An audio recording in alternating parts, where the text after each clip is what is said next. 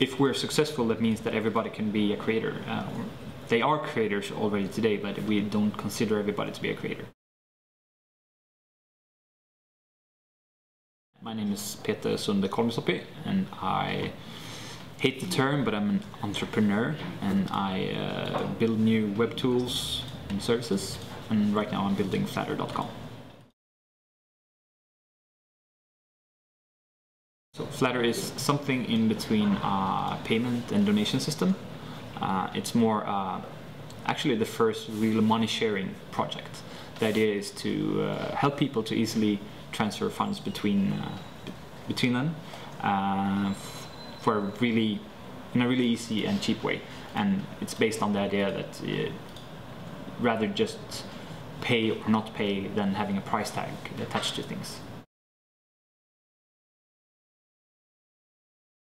You register as a member on Flattr.com, and you put in a monthly fee, and then you find content you like around the web, and you press the Flattr button, and that says you like it, and in the end of the month we calculate how many buttons you pressed, and we share your money between those people equally. So if you press 100 buttons, there will be 1% each. If you press 1, they will get all of your money.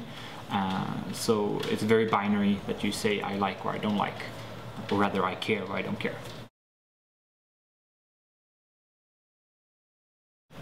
I think the big thing would be that we change the word creator, or the definition of it. If we're successful, that means that everybody can be a creator. They are creators already today, but we don't consider everybody to be a creator. So I think that today, with all of the information we have, a creator is also the one who participates in the discussions surrounding content. So the metadata becomes as important as the data, and that is probably what will change. And I think that the long tail will probably benefit from a system like this, because it was too hard before to give money to things that was in the long tail, because it's you can't put the price tag on it in the same way you do with big media content. So that changes.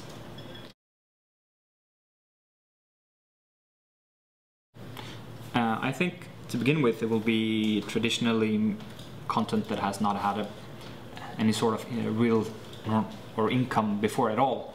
Blogging, images, like photographers might get paid for images they put up for free, and discussions surrounding media, forum entries. If you write a good solution to someone's problem on a forum, they can flatter you, you will get paid for it.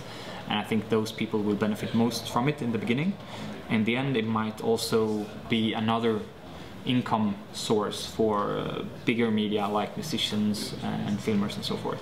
But I'm not sure that that's going to take a while, and I think also that it's just going to be one small part of the bigger content revenue earnings in the future. So.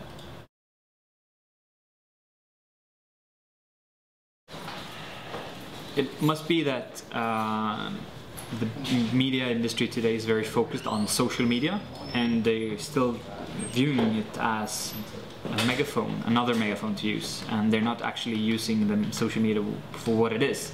So start participating instead of screaming and yelling like a megaphone, because social media and people who participate in social media wants to be participatory, and they don't want to be yelled at or just being treated as that. So stop with that stupid thing and start participating.